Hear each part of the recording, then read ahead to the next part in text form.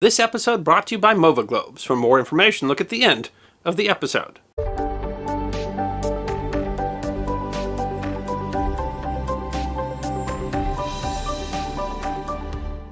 The historian Plutarch relates the now famous story about Philip II of Macedonia, the father of Alexander the Great, and the city-state of Sparta.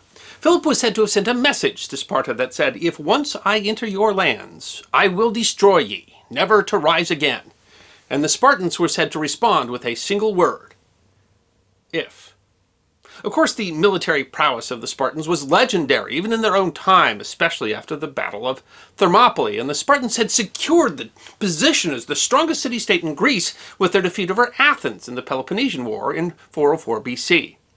But by the time Philip sent his message, Sparta was really nothing more than a minor power. Sparta held undisputed the position as the strongest city-state in Greece for a mere 30 years before being toppled suddenly and decisively. And many of the same factors that allowed them to gain their power contributed to their downfall.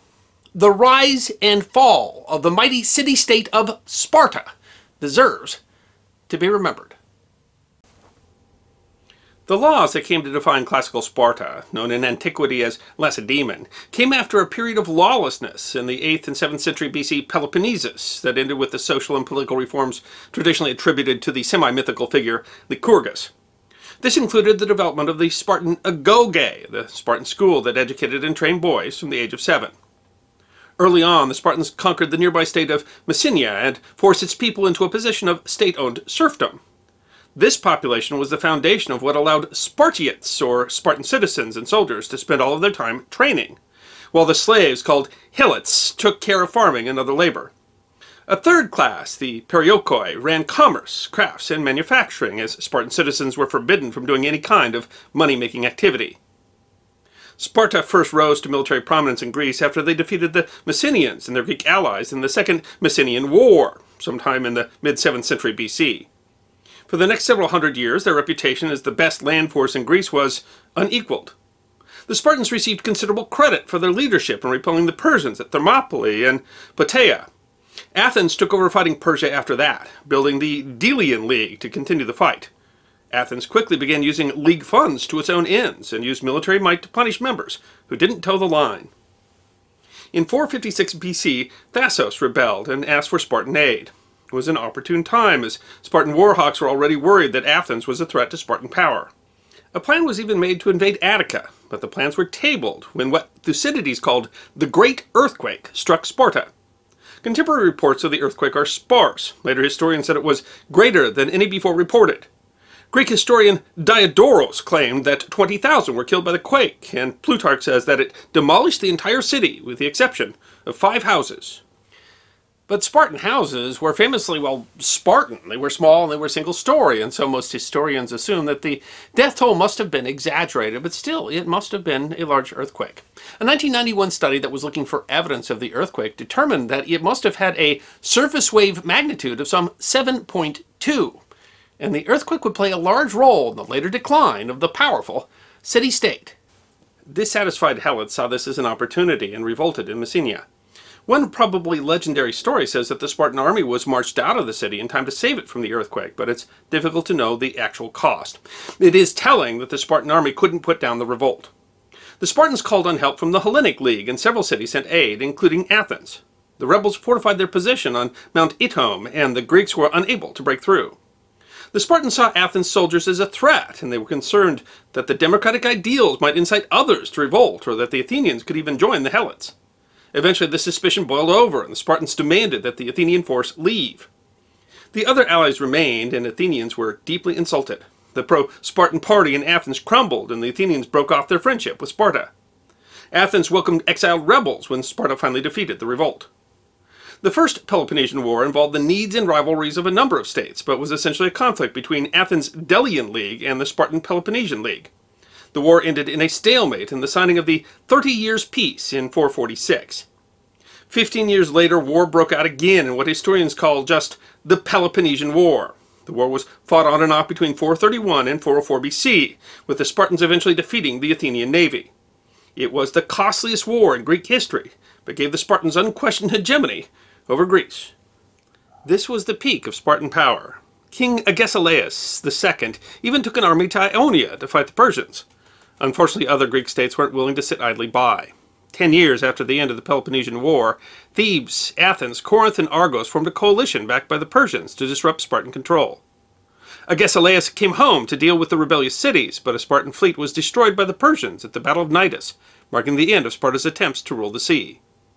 While Agesilaus and the Spartans fought their foes to a standstill on land, Athens rebuilt the long walls between the city and its port at Piraeus and rebuilt their fleet.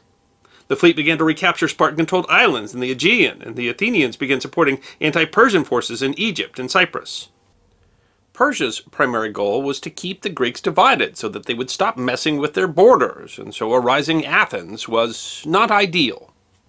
The Spartan Antalcidas was able to negotiate with the Persians and made a deal that if the other Greeks refused to accept peace, Persia would switch its support to Sparta. The peace was called Antalcidas' Peace, or the King's Peace, referring to Artaxerxes II of Persia. Greek cities would remain autonomous, which primarily meant the various leagues were outlawed, benefiting Sparta, while Greece as the whole agreed to leave Ionia and Cyprus to the Persians. The Spartans secured their hegemony, but it was Persia who benefited the most. The Spartans took advantage of their leadership, punishing disloyal cities like Mantinea, and Agesilaus pushed Sparta campaign further afield. In 382 BC, a Spartan general, marching against far-off Chalcidice, stopped in Thebes, and on behalf of the oligarchic party there, seized the city's citadel, the Cadmea. He executed the anti-Spartan leader, put pro-Spartan men in charge of the city, and left a garrison. The Theban Pelopidas fled with supporters to Athens, where he masterminded a conspiracy to return. When they did, a few years later, they ambushed and killed their political opponents, captured the Spartan garrison, and freed the city. The Spartans failed to retake the city and made a failed assault on Athens, which drove Athens to ally with Thebes. The newly built Athenian fleet delivered a stunning defeat to the Spartan navy at Naxos. In Boeotia, Pelopidas learned that the Spartans had left the city undefended to go on an expedition elsewhere. He hastily marched to take the city, but turned back when he learned reinforcements were already near the city. He didn't get back to Thebes before he ran into the returning troops of the expedition near the city of Tegera. Pelopidas commanded the Sacred Band of Thebes, an elite unit made up of 150 pairs of men devoted to each other by mutual obligations of love, and some 200 cavalry. The Spartan force numbered somewhere between 1,000 and 1,800. Plutarch says that upon seeing the Spartans, one Theban said, "We are fallen into our enemies' hands," and Pelopidas responded, "And why not they, into ours?" Pelopidas ordered his men into an unusually dense formation and charged the Spartan phalanx, while the cavalry harassed their flanks. The Spartan leaders were killed early in the battle, and the dense formation was able to punch through the thinner Spartan line. Once through, the Thebans struck the Spartan rear and flanks and routed the whole formation. It was the first time the Spartans had been beaten on land by a lesser force. Fearful of Theban supremacy, Athens forced Thebes and Sparta into a peace negotiation. The negotiation fell apart because Thebes sought to rebuild its old Boeotian League, and the general, Epaminondas, insisted on signing on behalf of the League and not just Thebes. This was unacceptable to King Agesilaus, who crossed Thebes' name off the treaty and then went home to prepare for war. Almost immediately, the Spartans sent a force under a second king, Cleombrotus, to bring Thebes to heel. The Spartans met the Boeotian forces near the small village of Leuctra on July 6, 371. The Boeotians were outnumbered, with between 6,000 and 9,000 hoplites and 1,500 cavalry facing some 10,000 or slightly more Spartans and their allies, along with 1,000 cavalry. Epaminondas convinced the other generals to fight. Epaminondas broke from the traditional Greek battle plan. In general, the Greeks would put their strongest unit on the right side of their formation in a phalanx 8 to 12 men deep. This meant that the opposing force's best troops didn't meet head-on, but hit the weaker flank and attempted to turn it quick enough to rout the whole formation. Instead, the Thebans put their best troops, included the Sacred Band and some cavalry, on the left flank opposite the Spartans' veterans in a phalanx 50 deep. The rest of the Theban line was laid out diagonally and behind the initial force, screened by cavalry and slingers. The Theban flank smashed the Spartan formation, killing the king and hundreds of Spartans. The rest of the Spartan line, held mostly by Spartan allies who were less enthusiastic about fighting, broke immediately. Reports differ, but the Spartans lost somewhere between 1,000 and 4,000 soldiers, while the Theban casualties were much smaller. Even though it was a small battle, Leuctra had immediate and dramatic repercussions throughout Greece. The Spartan myth of superiority was shattered completely, ending in a day what the Spartans had carefully built and sustained for centuries.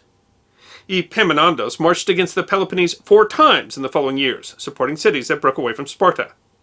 An Arcadian league brought many of the cities on Sparta's northern border together, and the Thebans even invaded Laconia itself. Most disastrously for the Spartans, the Thebans freed Messenia and fortified the town of Messene, depriving Sparta of 1/3 of its land and an even greater percentage of the Helot population. The Thebans had their work cut out for them as their power drove their allies away. While Sparta remained handicapped, Thebes remained at war on several fronts. In 362 BC, nearly all of Greece was arrayed on one side or the other when Epaminondas marched against Mantinea. Sparta, Athens, and the other states stood with Mantinea against Thebes and her allies. The Battle of Mantinea was one of the largest ever in classical Greece, and there were more than 50,000 troops present. Epaminondas again used innovative tactics, lulling his enemies into thinking he was setting up camp before suddenly attacking.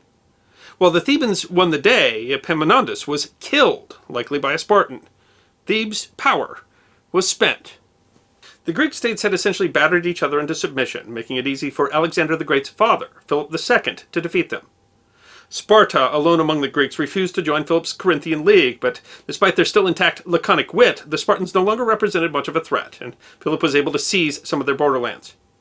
In 331, King Aias III of Sparta declared war on Macedon, hoping to take advantage of the recent rebellion of Thrace. Alexander's general, Antipater, defeated them soundly and killed Aias. The battle at Leuctra drew a stark line across Sparta's history. The question of why the powerful state fell so suddenly continues to persist. The earthquake in 464, though nearly a century before Leuctra, might have contributed to an obvious and serious decline in Spartan manpower.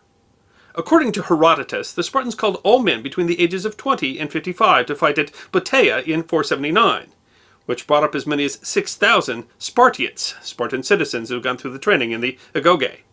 They mustered about 4,000 in 418, and there may have been as few as 1,000 by the time of Leuctra. The earthquake may have killed some soldiers, and certainly killed wives and children living communally in the Agoge, but it's impossible to know how great an effect that had on Spartan numbers. Other theories have also been put forward. Spartan citizenship was always a closely protected privilege that belonged only to a small group of people. The Peloponnesian War forced the normally strict caste system to admit helots as warriors, at least some of whom were freed following service. A good example of Sparta's struggle for manpower. It was much easier to lose one's citizenship than it was to gain it, and Spartan soldiers who showed weakness or children who failed in the Agoge were expelled from the ranks. Plutarch describes an initiation ceremony, claiming that if any member of the group objected to an initiate, the man would be denied entrance to the unit. Spartan men also married late, from 25 or later, and they could not maintain a home until they were 30. This meant that many Spartan warriors died without ever having children. The declining number of Spartiates can also be attributed to wealth inequality. Aristotle, to modern historians famously misogynistic, blames Sparta's tradition of allowing women to inherit land, which kept it from supporting more soldiers. Still, by 300 BC, wealth was accumulating, belonging to only around 100 families. Conservative feelings in Sparta delayed any reform until after the city had been humbled. Each Spartiate, also called the homioi, or the similars, was given a plot of land worked by helots, which was meant to support them. They were expected to contribute to their unit's meals, and if they were unable to produce enough, could lose their place in the unit and their citizenship. Without a doubt, there was a shift in Spartan society during and after the Peloponnesian War, when a number of new social classes appeared. The neodominodes, meaning literally lately made one of the people, were helots freed after serving in the army. The inferiors are less well known, but could have included former Spartiates and perhaps illegitimate children. Some textual evidence suggests that as Spartan manpower needs became greater, periokoi and helots were used in greater numbers to supplement Spartan strength. The Spartans remained a minor regional power after Leuctra and participated in several wars over the course of the next 200 years, but their reputation was no longer legendary, and nor was their performance. This might be because they were slow to adapt new tactics like they had seen at Leuctra, and that certainly affected the tactics of Alexander. The Romans conquered Sparta, and despite many efforts to reform and return to the original traditions, the Spartans never again lived up to that legendary reputation. And of course today, that legendary reputation is pretty much all that survives. But the rise and fall of Sparta is important. It represents that period between when the Persians failed to conquer Greece and the rise of Alexander, played an important role in the future of Western civilization. If you've been watching the History Guide lately, you might have noticed this amazing item on my set. This is called a MOVA globe. And if you watch carefully, you see that this globe is rotating all by itself. Is it magic? No, actually, this is first of its kind technology, and this globe rotates merely by the power of ambient light and the Earth's own magnetism, so it doesn't require any batteries or any power. It will just sit and it will rotate. This particular globe is based on a globe that was designed by a talented engraver from Rome named Giovanni Maria Cassini in 1790. Cassini made many influential maps and globes, and he was a fan of the explorer James Cook. So if you look on this, you'll see that he has tracked 3 of Cook's voyages on the map. And this is historically accurate to Giovanni Maria Cassini's globe. You see it doesn't have Antarctica on it because Cassini didn't believe yet that it was a real continent. Now, you might want this. This is perfect for the history guy, but you also might want to choose, say, a more modern globe. In fact, you can choose from more than 40 designs for MOVA globes, not just many globes of the Earth, but also globes of planets and moons that were designed in consultation with NASA and the Jet Propulsion Laboratory, as well as famous works of art. You know, this is a fantastic thing to put on your desk or your mantle. It's a great conversation starter. It'd be a great gift for a friend or maybe a student who's off to college. It would be the sort of gift that deserves to be remembered. And the best part is that MOVA Globes is giving a special discount just to our viewers. If you go to movaglobes.com and use the code HISTORY, that's movaglobes.com with the code HISTORY, you'll get 10% off your order for your very own MOVA Globe. I hope you enjoyed this episode of The History Guy, short snippets of forgotten history between 10 and 15 minutes long. And if you did enjoy, please go ahead and click that thumbs up button. If you have any questions or comments or suggestions for future episodes, please write those in the comment section. I will be happy to personally respond. Be sure to follow The History Guy on Facebook, Instagram, Twitter, and check out our merchandise on teespring.com. And if you'd like more episodes on forgotten history, all you need to do is subscribe.